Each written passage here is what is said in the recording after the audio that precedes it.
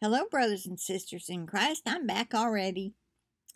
The time, is now 9:29, March 12th, and I want to share with you today's encouragement for today because, irregardless of how much time is left, whether we think it's a couple weeks, couple months, or a couple years, doesn't matter. We have work to do. It's not time to sit down and rejoice just yet. There are still some folks that don't believe, and we need to let them know. All right. This is from Cross Cards, and the title, You Were Made for This. Encouragement for today, March the 12th. It's my grandson's 19th birthday. I called and sang to him last night on his recording, and I hope he does get to listen to it. It's Proverbs 31 Ministries that I get every day, and now and then I choose to share one with you when I think it sounds worth sharing. I mean, they're all good, but I've gone over that before. Why I don't do them all. All right, this one's by Jennie Allen. You were made for this. The scripture, is from Genesis 39, verses 2 and 3, English Standard Version. It goes like this. The Lord was with Joseph, and he became a successful man, and he was in the house of his Egyptian master. His master saw that the Lord was with him, and that the Lord caused all that he did to succeed in his hands. All right. It's easy to wonder if we're missing some mystical, great, noble purpose that's supposed to squeeze into our ordinary lives. Okay? We might feel numb or bored. We ask questions like, I'm in. I'm all surrendered to God. But now what?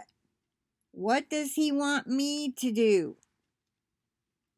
God's goal for our lives is that we live in complete and utter surrender to and dependence on him. He built us to need him. And it's always his mercy to show us that need, whatever the cost. Living on mission with the creator of the universe is the most beautiful, purposeful thing we could do with our short time on earth. This is your purpose. To know God, that includes Jesus and his Holy Spirit, and make him known. That means telling others. However you can do that. As we read the story of God through Scripture, we know we are to love without hesitation every person God puts in our paths. And we are to love God more than anything. Are you searching for your calling in life? If you're reading this, you have the opportunity for ministry right under your nose, never needing to move or change a thing. Life is too short to spend time worrying about where on this planet you should be. As Jim Elliot, the great missionary, then martyr, said, wherever you are, be all there. Interesting quote. Wherever you are, be all there. Rather than becoming paralyzed with fear that you might move when you should stay, or stay when you should move, Pray and commit your ways to the Lord, and then do something.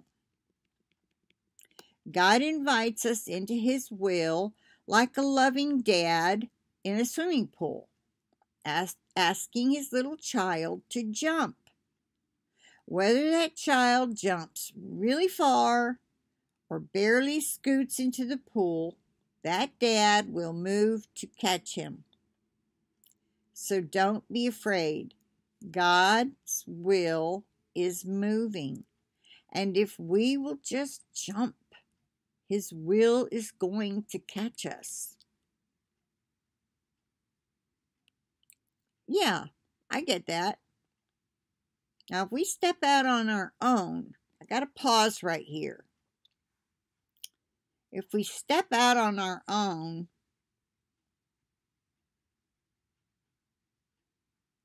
and it is not of God, we might find ourselves falling flat on our face. But you know what? God knows your heart, that you tried.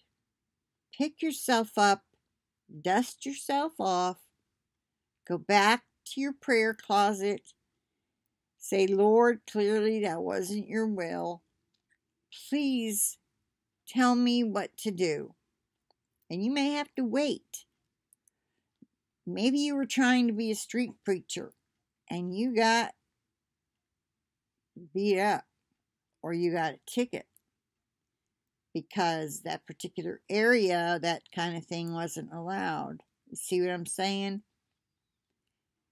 We're not all called to do the same thing, even if maybe that's what you want to do. So I'm throwing that in there. All right. But He will catch us. If you go to jail, He'll help you get out. Maybe you can witness to somebody in there while you're at it. Joseph did this so beautifully. Now that was me talking. Now I'm back to the article. Joseph did this so beautifully. God had shown him that he would do awesome things. And rather than worry about being stuck in prison or as a slave in Potiphar's house, Joseph did great things with God wherever he was. You can do great works wherever you are. Likewise, don't be afraid to go or be afraid to stay. I'm not exactly sure if they mean literally moving or staying where you live. You could take that to the Lord, because maybe some of you have been like me, and I know another sister in Florida have been praying about moving. Remember, I put up a prayer request for her? Now, if Jesus is coming in a week or two, or this month, next month, it's kind of pointless. So, these are things we need to pray about, and how to be content, and what can we do for Him where we are. I'll move on. In heaven, even the most adventurous missionaries among us won't be rewarded because of an earthly location. They'll be rewarded for their obedience and faithfulness. Those who spent most of their lives in cubicles, like secretary, those little cubicles they sit in, and driving in carpool lines, will stand beside them receiving similar crowns, because wherever we are is our ministry place. Okay, let me move on. It's not our place of ministry that matters most. It's what we do in our places. For Joseph, his calling and God's purpose for his life took determination and a conscious choice to surrender. He gave everything he had to serve well, even as a slave and a falsely accused inmate. If you don't know the story of Joseph yet, because you're like a new Christian, or maybe you've kept in the New Testament more. And this is in Genesis 39. Well, this is Genesis 39, 2 through 4, reminds us the Lord was with Joseph, and he became a successful man, and he was in the house of his Egyptian master. His master saw that the Lord was with him, and that the Lord caused all that he did to succeed in his hands. Okay, before Joseph became Potiphar's right-hand man, Joseph went through a lot. He was the favored child of 12. Jacob, who became Israel, okay, this is where the 12 tribes of Israel come from. Joseph was the second youngest, and his firstborn from Rebecca. Do I have Rachel? Rachel. I tend to get the women mixed up. Anyway, he got Leah first. He got tricked into working 7 years for Rebecca. I'm pretty sure that's right. Let me look that up. I don't want to tell you wrong. Let me just Google it.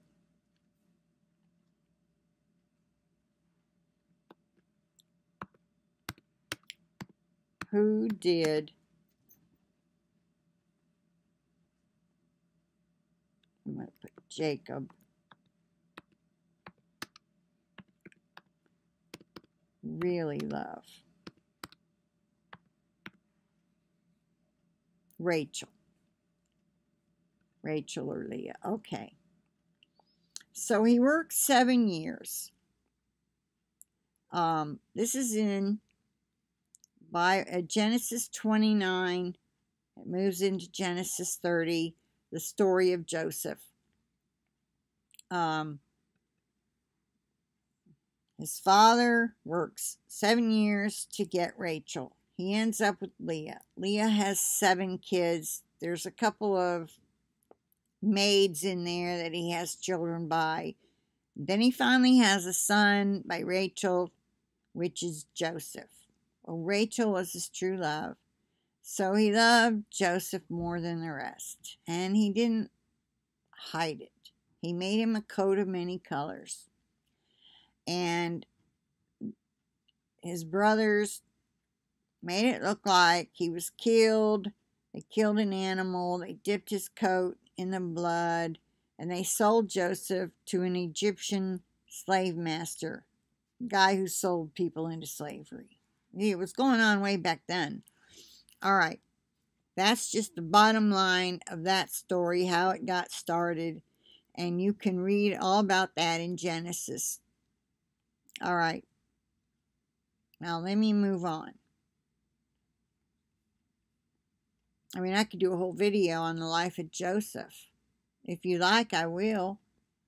Okay. Because I understand all that.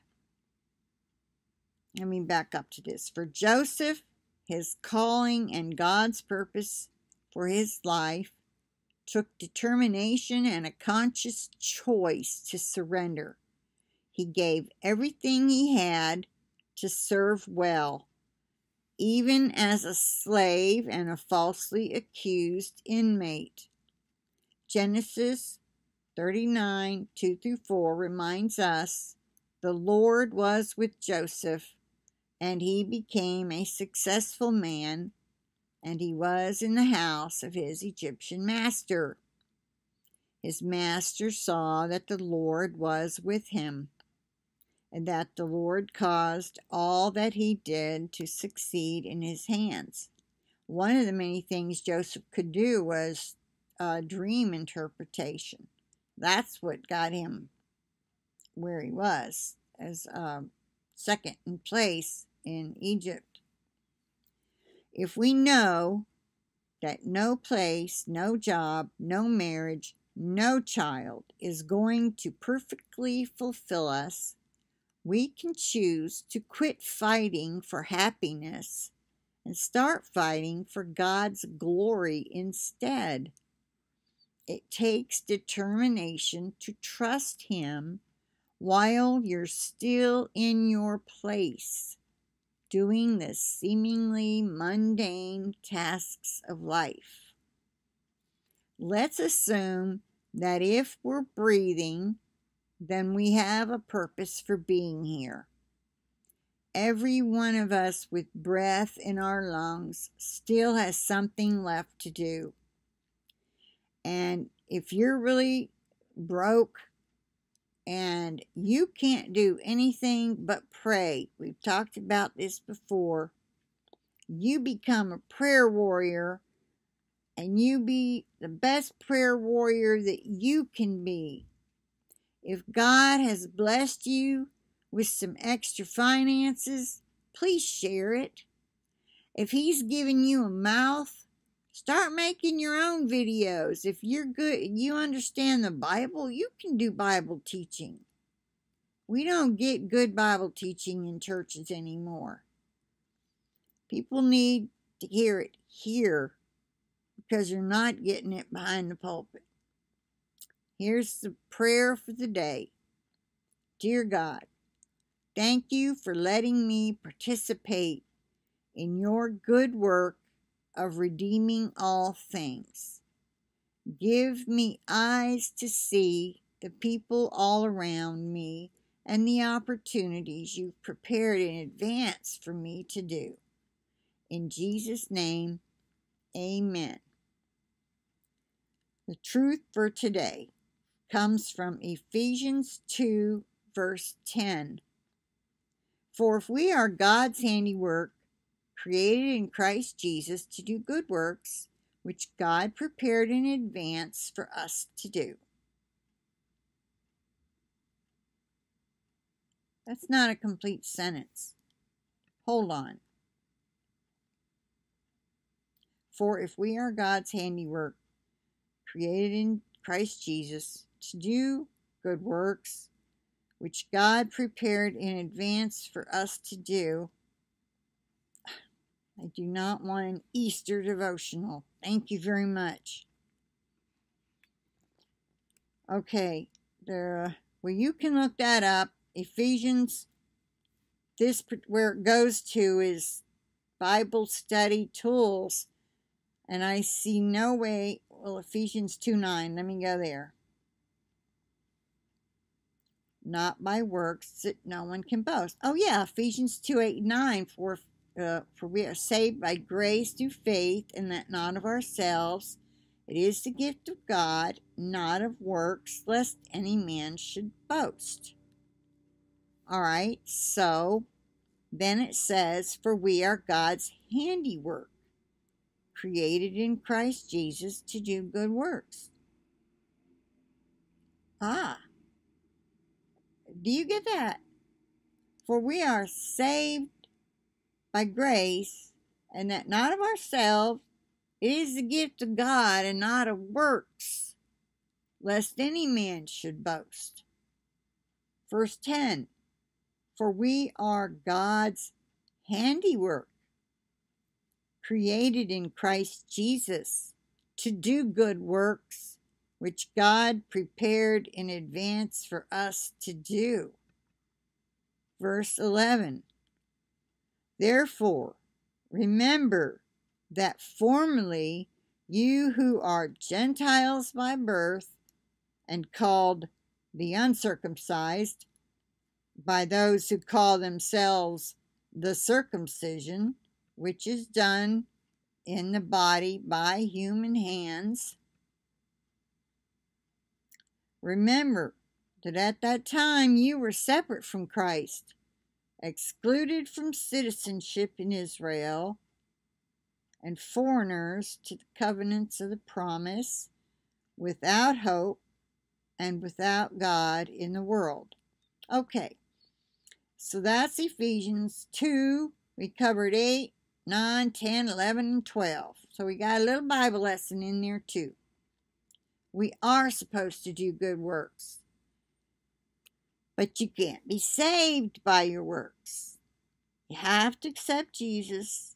You're saved by grace given by Jesus through faith, your faith of believing that he died on the cross and rose again to save you from your sins. You see, you have to have the belief first. You have to accept him first. And then you're called to do the good works that he set out for you to do. Okay? I hope I made that clear.